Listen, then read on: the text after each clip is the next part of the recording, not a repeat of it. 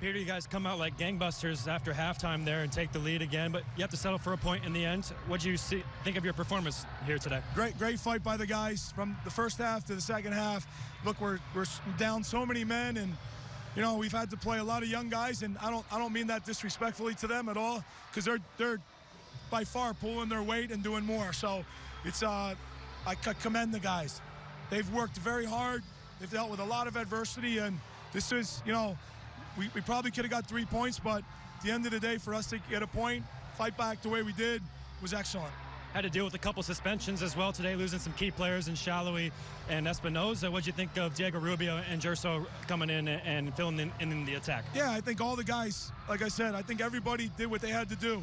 They all took responsibility and worked hard, and that was a big part of the result. So I'm happy from that perspective, and, you know, hopefully we'll get some guys back here fit, and we'll be ready to go. Thanks, Peter. Thanks.